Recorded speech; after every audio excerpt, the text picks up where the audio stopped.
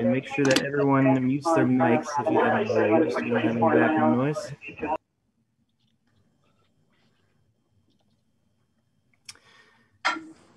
And if you haven't been on our Zooms before, we use the chat if you'd like to ask a question. So you can open that up with the icon on the bottom of your screen.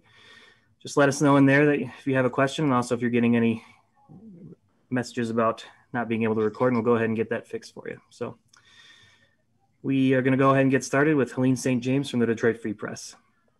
Troy, just what appealed to you about coming to the Detroit Red Wings? Just the opportunity that I presented myself as a player, and the opportunity of where the organization is going in the current state. It just appealed to me, and I couldn't be more excited to be joining this organization. Did you talk to Steve personally? Did he reach out, or how did it come about? No, it was mostly through my agent. Obviously, it's stressful a couple of days here, making a lot of phone calls, but it came to fruition this morning, and I'm happy to have it done now. Thank you.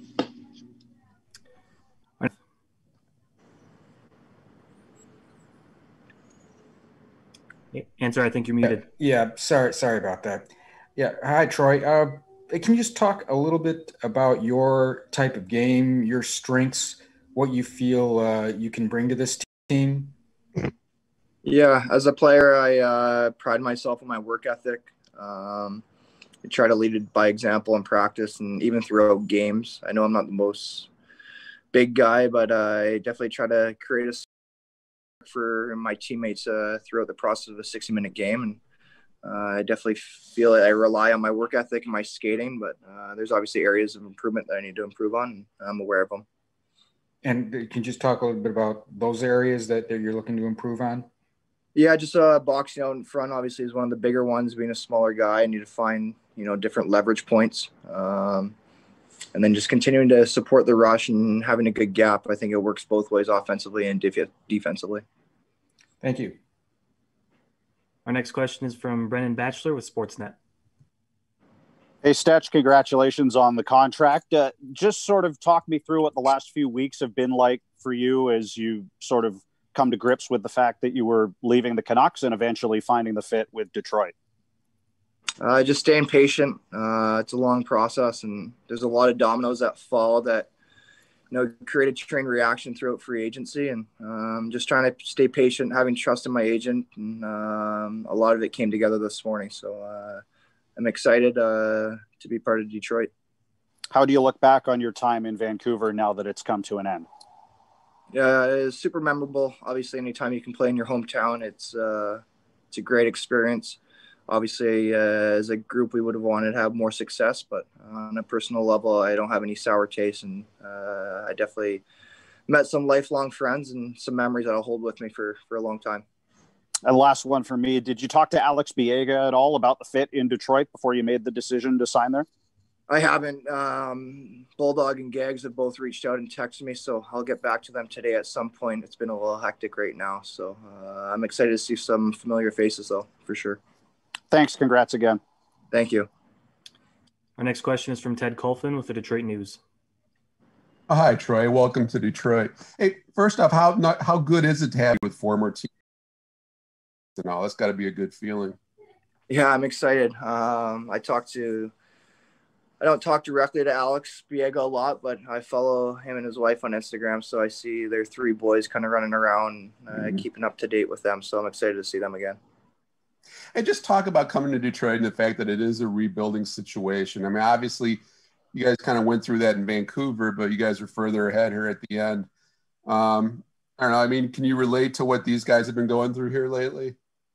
Yeah, obviously, there's been some challenging times in my first couple of years here in Vancouver, being kind of in the basement of the league. But at the end of the day, there's a light at the end of the tunnel, and you just got to stay focused on, what your process is and what your goals are. And I think the biggest thing is understanding that it's not going to happen overnight, but it's a process of getting there.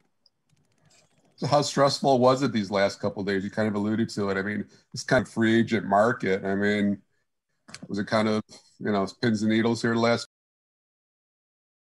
days? No, I mean, it was stressful, obviously, just taking a lot of different phone calls and kind of seeing where you fit in the market and with different lineups and different charts. But I've had a lot of trust in my agent for a long time now. I've worked with him since I was 16 years old. So I was confident that a deal would come to fruition and get done, and that's what happened. Thanks, Troy. Thank you. Our next question is from Max Boltman with The Athletic. Hey, Troy, how you doing? Like, which players, which type of defense partners have you felt the most comfortable with and felt like you've had the most success with so far in your career? Well, I haven't played with too many different guys. My mainstay partner for 4 years here in Vancouver is Alex Edler. I played the most minutes with him out of anybody else. So I think he's criminally underrated. I think he's a really good player.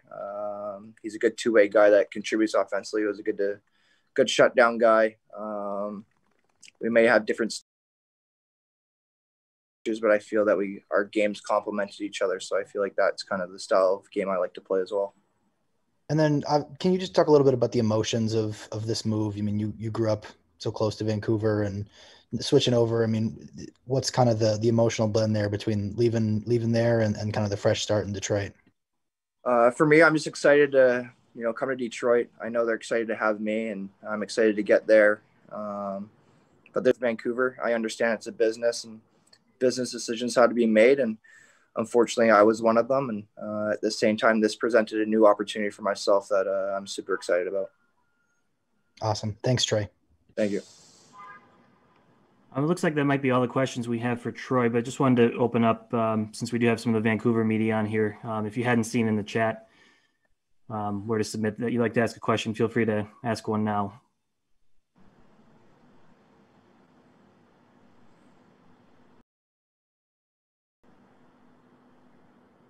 Okay, cool. No problem at all. Troy, thanks for doing this. Welcome to Detroit. Yep. Everyone else, thanks for joining us.